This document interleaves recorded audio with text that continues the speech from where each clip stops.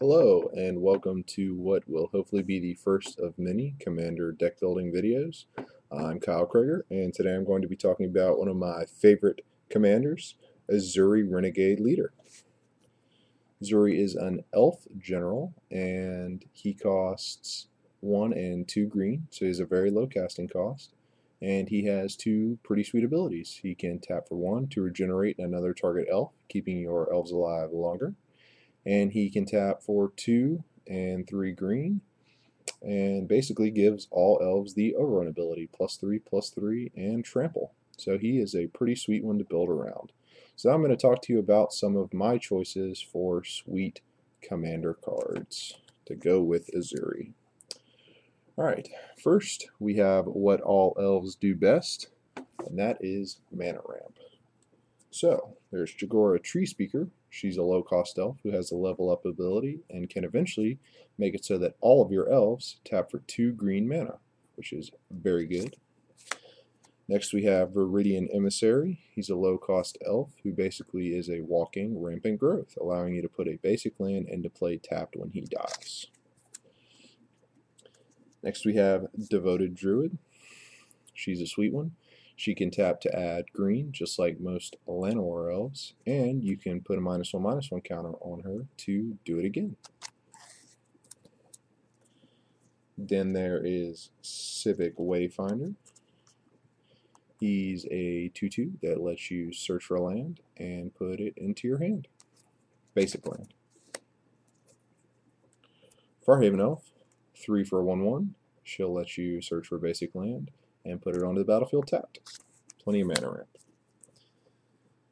Then we have the big daddy of mana producing, Elvish Archdruid.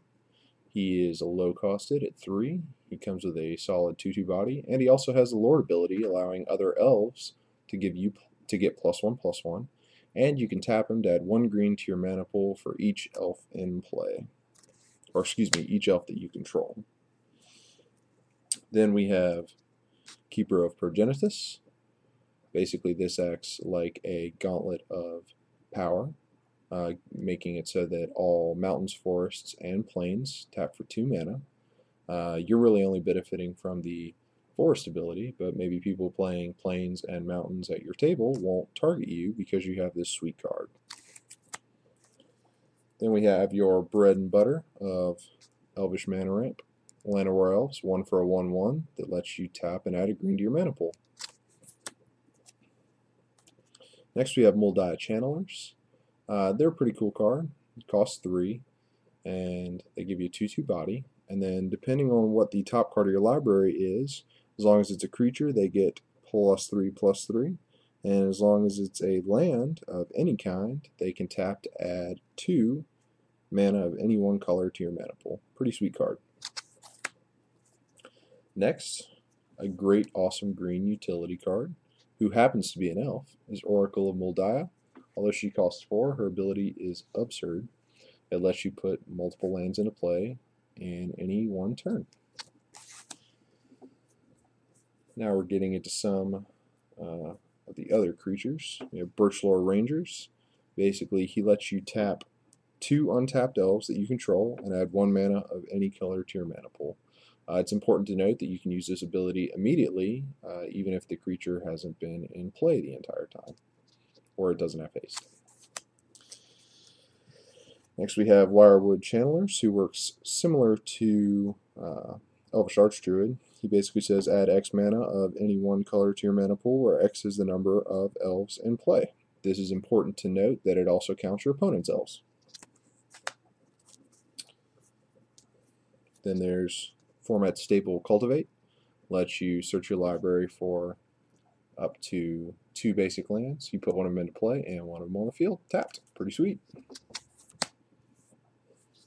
Another spell similar to Cultivate is the new one from M13, Ranger's Path. You search your library for 2 forests and put them onto the battlefield tapped. More mana ramp. Alright, next we have fun little guy, Copperhorn Scout. Basically, he lets you tap all of your elves for mana, and then when he attacks, you get to untap them and do it again. Then we have Druid's Repository, which is another sweet one from Avacyn Restored. Whenever a creature you control attacks, put a charge counter on Druid's Repository. Then you can remove a charge counter from Druid's Repository and add 1 mana of any color to your mana pool. With all the elves in this deck, you'll be attacking quite a bit, so Druid's Repository gets to make you a lot of mana. Alright, now we have Elvish Guidance. You enchant a land, and then whenever the enchanted land is tapped for mana, its controller adds 1 green to his or her mana pool for each elf in play. So this is another one of the older cards that lets you benefit from all elves. This is a sweet one. Alright, now we have sort of a little 3-card combo here with Wirewood Symbiote, Nettle Sentinel, and Heritage Druid. So I'll read you Heritage Druid first. She's a 1/1/1 that says tap 3 untapped elves you control, add 3 green to your mana pool. So you can use that ability immediately, even if the creature doesn't have haste. Then you have Nettle Sentinel. Nettle Sentinel is a 1/2/2 who doesn't untap during its controller's untap step. But whenever you play a green spell, you may untap Nettle Sentinel. And finally, you have Wirewood Symbiote. Wirewood Symbiote allows you to return an elf you control to its owner's hand and untap target creature, but you can only use this ability once per turn. So basically what you want to do is have Heritage Druid out and continue tapping elves to make green mana. Then whenever you play a green spell, Nettle Sentinel will untap and allow you to untap him again. And then once you've untapped as much as possible, you can use Wirewood Symbiote to return an elf you control to your hand, thus letting you cast another green spell and potentially giving you enough creatures untapped to tap 3 again. A sweet little combo. So this deck has plenty of mana acceleration, which basically allows you to abuse Ezuri's bottom ability, giving all elves +3/+3 and trample. You'll want to note that you can use this ability multiple times in a turn. So if you have 5 mana, you can use it once, but if you have 25 mana, which is very possible with this deck, you can use it 5 times. And, you know, the possibilities are limitless from there. Alright, now we're going to talk about some more of the creatures in the deck. Alright, so now I'm going to look at cards that give elves additional power or that pump them in some way. So here we have Timberwatch Elf. He is a 3/1/2, and target creature gets +X/+X until the end of turn, where X is the number of elves in play. You can give this to Ezuri to swing for massive general damage. Alright, now we have one of my favorites, Immaculate Magistrate. She is a 4/2/2, and you can tap her to put a +1/+1 counter on target creature for each elf you control. This can make any creature huge, and it's especially great when you're using your general. Alright, now we have another old favorite with sort of a newer printing, Elvish Champion. She's 3/2/2, but other elf creatures get +1/+1 and have Forest Walk. So this is really sweet, especially because a lot of people love playing green in Commander, which means they're typically going to have a forest, and she lets you attack them unblocked. Alright, now we're going to look at another creature here, Bramblewood Paragon. A very good card, considering how many elves are warriors. She's 2/2/2, and each other warrior creature you control comes into play with a +1/+1 counter on it. Each creature you control with a +1/+1 counter on it has trample. So this is a really easy way to give your warriors trample and make them big. And oh, just because Ezuri is a warrior, so good to know another easy way to give him trample. Alright, now the last creature we have that makes other elves big, and also, coincidentally, produces tokens, is Imperious Perfect. She's 3/2/2. She says other elf creatures you control get +1/+1, and you can tap her and a forest to put a 1/1 green elf warrior creature token onto the battlefield. Pretty sweet. Alright, now we're going to look at some cards that are not creatures, but still make your creatures a lot bigger. Coat of Arms is a standard for any tribal deck. If you haven't played this thing and you're playing tribal, you're missing out. Overrun. What better way to smash through someone's defenses than a spell that gives all of your creatures +3/+3 and trample, just in case you don't have Ezuri out to use his ability. Next we have Wirewood Pride. Usually I don't like including pump spells in a commander deck because they're only a one-time use, but this one gets pretty absurd. It's a 1 for target creature, gets +X/+X until the end of turn, where X is the number of elves in play. This can make your commander swing for huge damage, or it can make blocking for an opponent a nightmare. Alright, second to last card is Beastmaster Ascension. This is a great card. It's an enchantment that costs 3 that says whenever a creature you control attacks, put a quest counter on Beastmaster Ascension. And as long as Beastmaster Ascension has 7 or more quest counters on it, creatures you control get +5/+5. You have a lot of elves, so you're going to be doing a lot of attacking, and Beastmaster Ascension will have enough counters on it very quickly. And the final card is actually an equipment. It's Kanda's Banner. Kanda's Banner is a legendary artifact, and it costs 2 to play and 2 to equip, and it can only be attached to a legendary creature, like Ezuri. Creatures that share a color with the equipped creature, green, get +1/+1, and creatures that share a creature type with the equipped creature get +1/+1 as well. So all of your green elves in your green elf deck will be getting +2/+2. It's a pretty sweet card. Alright, now that we've talked about mana ramp and creature pumping, let's look at a couple other things our deck does well. Green is the color of destruction, namely artifact and enchantment destruction. So we have quite a few fun cards that do that. First off, there's Viridian Shaman. She's a 3 for a 2/2 that whenever she comes into play, you get to destroy target artifact. Next we have Viridian Corruptor. She's a 3 for a 2/2 with Infect that whenever she comes into play, you get to destroy target artifact. Redundancy is awesome in Commander. Alright, the next creature we have here is one that has plenty of utility. Acidic Slime. This guy is awesome. He does cost quite a bit at 5, but he's a 2/2 with Death Touch that lets you blow up a creature, or excuse me, not a creature. He lets you blow up an enchantment, an artifact, or a land. That's a lot of utility for one card. Alright, now that we're done with the artifact and enchantment creatures, or destroyer creatures, we're going to look at some of the spells. So here we have Relic Crush. Yeah, this one costs a little bit, but with all the mana that our deck is going to be producing, the cost doesn't seem that bad. At 5, it's an instant that lets you destroy target artifact or enchantment, and up to 1 other target artifact or enchantment. So you get 2 for the price of 1 card. Then you have Slice and Twain. It's a 4-cost instant that lets you destroy target artifact or enchantment and draw a card. Next there's Gleeful Sabotage, 2 for a sorcery that lets you destroy target artifact or enchantment, and you can convoke it. With all the green creatures in this deck, that's no problem. Alright, since we don't play a whole lot of artifacts, we really like this card, Creeping Corrosion, 4 for destroy all artifacts. I like that. Now we have Spring Cleaning. Spring Cleaning takes care of instants. So you can destroy target instant, or excuse me, not instant, what am I talking about? Spring Cleaning takes care of enchantments. So it lets you pay 2 to destroy target enchantment, then you clash with an opponent, and if you win, you get to destroy all enchantments your opponents control. That's pretty good. And finally, we have the Mac Daddy of Destruction, Beast Within. For the low price of 3 mana and giving your opponent a 3/3 Beast token, you can destroy target permanent. Anything. Lands, planeswalkers, you name it, this kills it.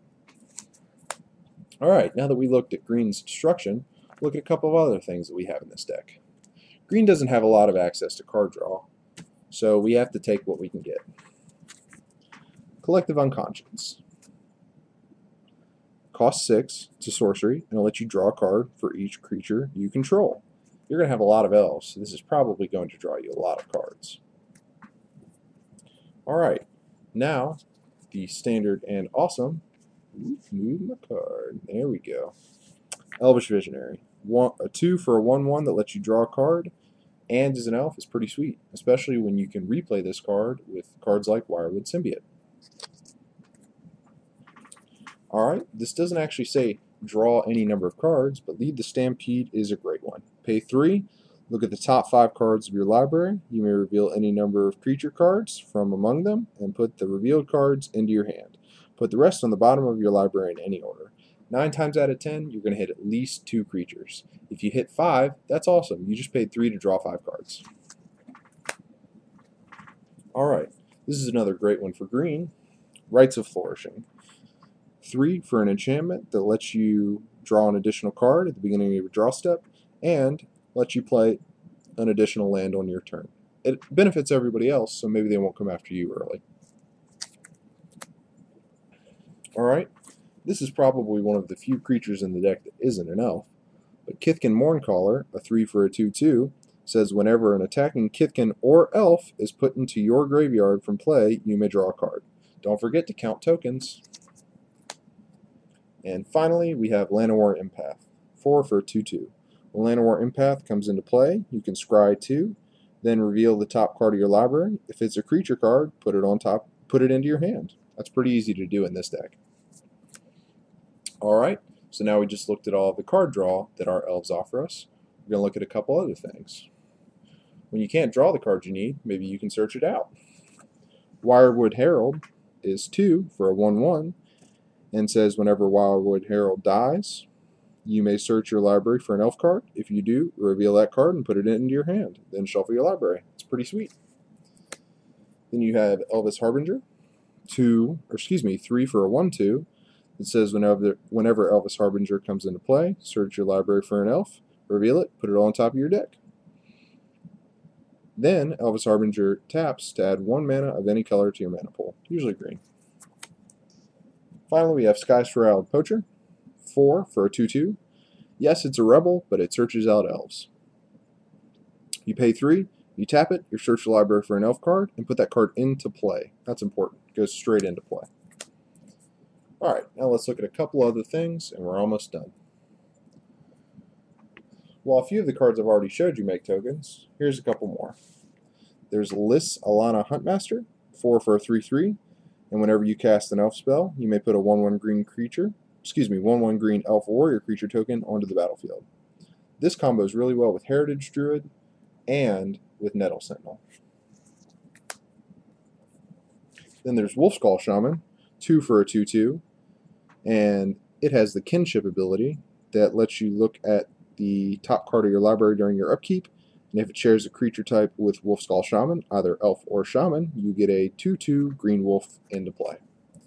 And finally, there's my favorite doubling elf card, Elvish Promenade, 4 for a sorcery that says put a 1/1 green elf warrior creature token onto the battlefield for each elf you control.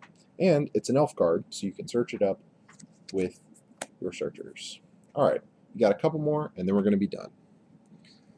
This really fits into the category of life gain, but it is also an elf. Well-Wisher is a 2 for a 1/1 that says tap, you gain 1 life for each elf in play. That includes your opponents. Then we have a couple other cards here. We have Leyline of Vitality, which, if you have this in your opening hand, starts in play already, and it gives creatures you control +0/+1, and whenever a creature enters the battlefield under your control, you can gain 1 life. Pretty sweet. Alright, now we have something that lets your creatures get through when they're attacking. Bellowing Tangleworm, 5 for a 4/4, has Intimidate and gives all your green creatures Intimidate as well, which means they can only be blocked by artifact creatures or creatures that are also green. Alright, now there's a couple cards in here that let you get things back from your graveyard. We have Reap, which is 2 for an instant. Return any number of target cards from your graveyard to your hand. You cannot choose more cards than the number of black permanents target opponent controls. So if you have nobody in your play group playing black, you probably want to sub this card out for something else. But if you have a dedicated black player, then playing this card with them in the group is going to net you a lot of cards back from your graveyard. And then there's Revive, 2 for a sorcery that lets you return any target green card from your graveyard to your hand. Alright, a few more cards to go. We have Jagged Scar Archers, and this is a really fun card that's power and toughness are equal to the number of elves you control, and you can tap it to deal damage equal to its power to target creature with flying. Elves don't have a lot of ways to take care of flying creatures, but that's definitely one of them. Next there's Heedless One. Heedless One's 4 for trample, and Heedless One's power and toughness are equal to the number of elves in play, and that also includes your opponents.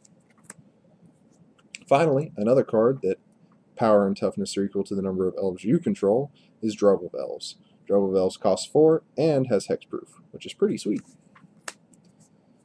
Alright, a few left. Of course, if you're going to build an elf deck, you need an elf planeswalker, like Nissa Ravine.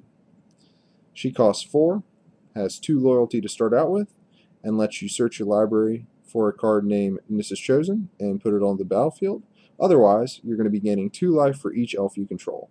This can gain you a lot of life. If you ever do actually get to use Nissa's ultimate, you can search your library for any number of elf creature cards and put them onto the battlefield. Pretty sweet. And here's the copy of Nissa's Chosen, just in case you don't know what it looks like. Alright, now we have Descendant's Path, a new card from Avacyn Restored. Costs 3 and basically lets you cheat creatures into play. At the beginning of your upkeep, you reveal the top card of your library. If it's a creature card that shares a creature type with a creature you control, you may cast that card without paying its mana cost. Otherwise, put it on the bottom of your library. It's important to note that if you reveal an elf card during your upkeep and cast it, you still get to draw a card. Then there's Wild Pair. I love Wild Pair. Wild Pair is awesome. You should run it. Basically, it lets you play one creature and then search out another creature and get its effect as well. This is how you play 2/2 elves and then get 2/2 acidic slimes to blow up artifacts, enchantments, or land. Wild Pair is awesome, and you should be running it if you're playing any kind of creature-based deck. Alright, the final 4 cards that are not land are Tarjuru Preserver, 2 for a 2/1, that basically protects you from Eldrazi and other sacrifice effects. Spells and abilities your opponents control can't cause you to sacrifice permanents. Pretty sweet. Next there's Gaia's Herald, 2 for a 1/1. Creature spells can't be countered. Keep in mind this means your opponents as well. Then the 2 other equipment in the deck. Whisper Silk Cloak, Shroud and Unblockable on Ezuri, pretty sweet. And then Swiftfoot Boots. 2 and then paying 1 to give your creature haste and hexproof is pretty good. Alright, now onwards to the lands. Mainly, I'm running 29 forests. So many forests. The other special lands in the deck, other than the 29 basic forests, are Oran Reef the Vastwood, which lets you tap to add 1 green mana to your mana pool, or you can put a +1/+1 counter on each green creature that entered the battlefield this turn. That can really add up, considering that some turns you could have a ton of elves entering the battlefield. Then we have Tranquil Thicket. Think you have enough lands? Just cycle Tranquil Thicket away and draw a new card. And finally, we have Wirewood Lodge. You can tap it to add 1 colorless mana to your mana pool, or you can pay a green to untap target elf. If you choose the right elf, this can really do a lot of great stuff. That's it for the land, and that's it for my Commander deck building review of Ezuri Renegade Leader. If you liked what you've seen here, please comment and subscribe. Otherwise, look out for another Commander deck building review in the near future. Thank you so much, and thanks for watching. Bye-bye.